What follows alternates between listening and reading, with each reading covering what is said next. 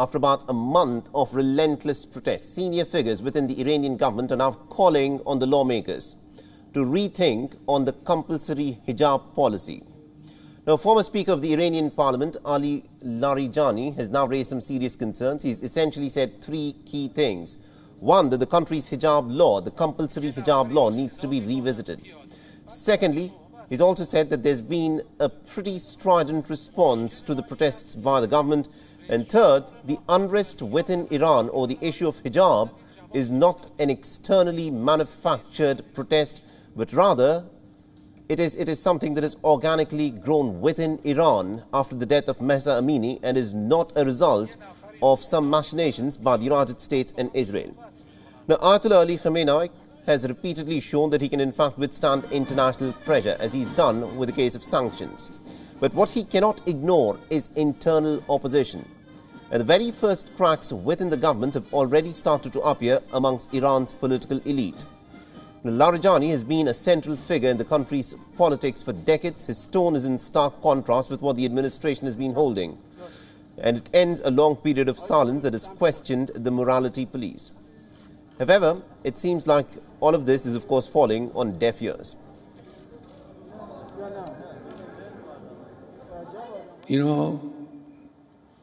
ناچار شدن عکس العمل نشون بدن، یعنی کارشون کار انفعالی است، ابتکار نیست، برای اینکه بتوانن خلاهایی رو که برای اونها به وجود آمده پر کنن. این کارها رو شروع کردن، برنامه‌ریزی کردن، پول خرج کردن، افراد زیاد رو به میدان آوردن، از شخصیت‌های سیاسی دنیا، از آمریکا، اروپا، جاهای دیگه.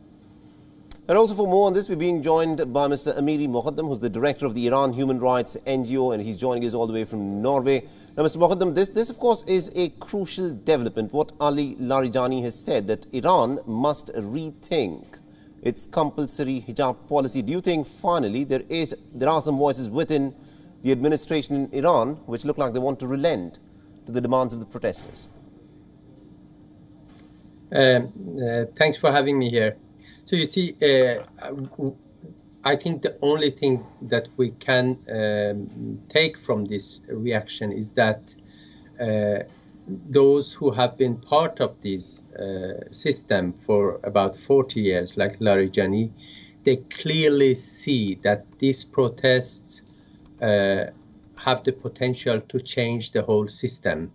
So I would rather say that this is an attempt to give some hope to the protesters, to calm them a little bit, if possible, to save the system. In the last 40 years, we have had many key figures that have gradually been put away by the supreme leader, including Larijani. Larijani ran for presidency last time, but he was found disqualified before being part of the elections. So I think this just shows the concerns of people who have been part of the regime, that these protests are different from previous protests. They are lasting much longer. People are more determined. And of course, it's not only about compulsory hijab. It's about an incompetent, corrupt, and oppressive regime that has taken away all the human rights from the Iranian people. The question that I also want to ask you is the fact that, Faizeh Hashmi, the daughter of Rafsanjani, who is also seen as a very crucial figure within the Iranian revolution, and now Ali Larijani speaking out against compulsory hijab. How widespread is this thought within the Iranian administration that there may be a bit of a problem with the issue of making hijab compulsory on every woman in Iran?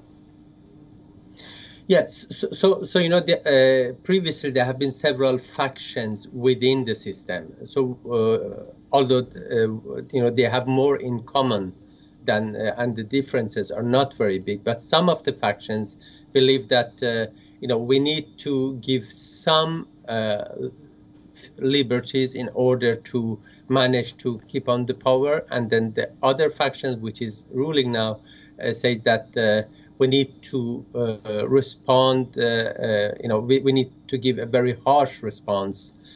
So during all these years, Iranian establishment, the Islamic Republic, it has lost many key figures. You know, Faiz Rafsanjani's father, Akbar Rafsanjani, who was number 2 after Ayatollah Khomeini after the revolution, he was put away some years ago. So these cracks have been there all the time, and the regime is becoming, you know, the core of the regime is becoming smaller and smaller because many of these figures have left the system. But you know, they don't represent a key factor. Right now, the key factor are on the streets, and that's the people. Absolutely, and it is essentially the very young people, the students within universities who've come out in such big protests. It's almost unprecedented. Now, some have in fact gone on to describe what is happening in Iran at this moment as a counter-revolution to the Iranian Revolution of 1979. Is that the sense that you all seem to be getting? Yeah, I think what we see is basically a huge movement of, you know, people, you say young people, but, you know, we also see, you know, workers, we see there have been strikes in the oil sector. So what we see is start of a big revolution, I would say, against the 43 years establishment. All right, we'll have to leave it there. Thank you very much indeed, Mr. Mohaddam, for joining us from Norway and getting us all those insights there. WION is now available in your country. Download the app now and get all the news on the move.